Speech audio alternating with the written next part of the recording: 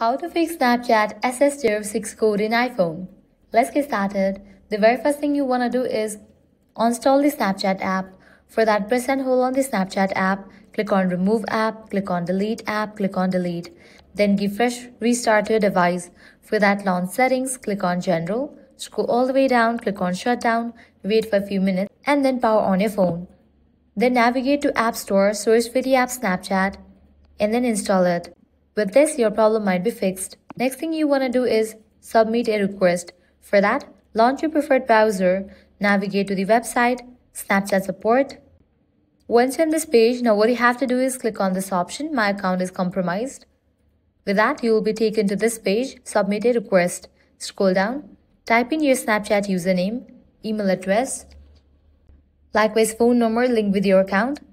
And over here, you'll need to describe about your issue, that your Snapchat account is not working in your device even though you haven't violated any terms and condition of Snapchat. Once you fill out this form, click on Submit. With that, Snapchat support team will get back to you. So this way you can fix Snapchat SS06 code in iPhone. If this guide helped you out, don't forget to like, share and subscribe.